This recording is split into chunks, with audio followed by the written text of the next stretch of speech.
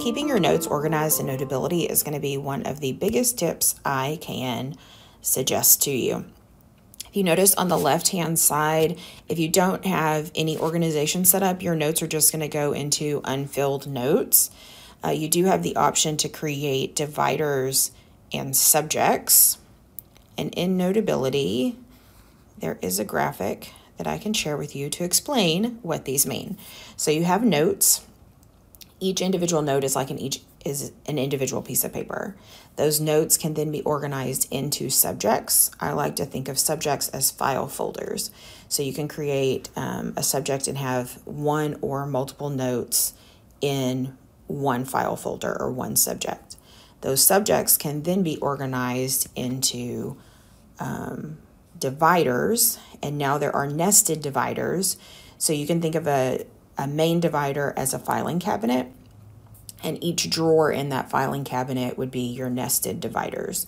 So those folders can then go into the drawer, and then that drawer is in the main filing cabinet.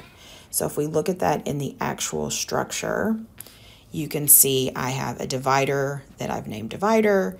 Inside that divider, I have a nested divider with a subject inside of it, and then I can create nested dividers completely within that.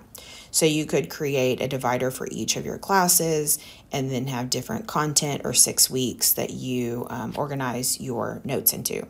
So to add dividers and subjects, you tap on the plus sign in the top left-hand corner. Here is where you can add a subject. Notice it tells you subjects group notes, and then you can also add a divider, and it tells you that dividers group subjects. So I would click on one of these, give it a name,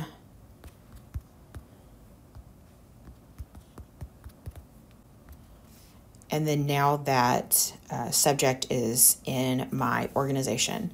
You can edit these and move them around. If you push and hold, you can then choose to edit, rename, or delete them. If you pick edit, you can change the color, you can lock it and password protect it or rename it. Or I also have the ability to drag it and drop it anywhere in that organization structure if I need to move it.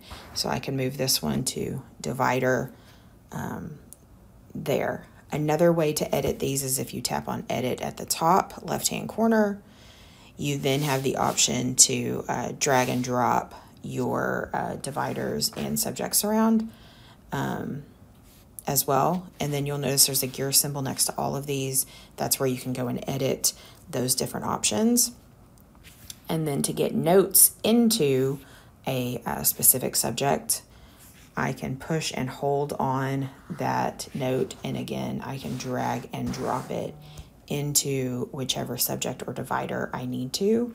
Additionally, if you tap edit on the screen when you do have notes, you can rename them, and again you can drag them and drop them wherever you need them to go.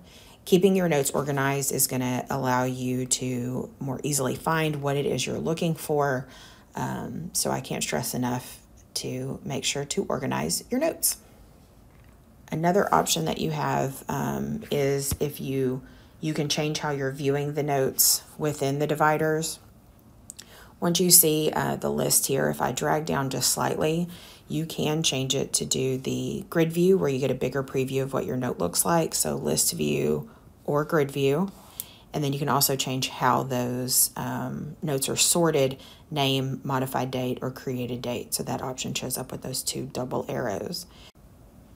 A few other options you have available to you with the individual notes. If you push and hold on a note option, you get a pop-up that allows you to share, duplicate, show where that note is in the note list, and you can also delete the note or move it to your trash. So those options are available as well.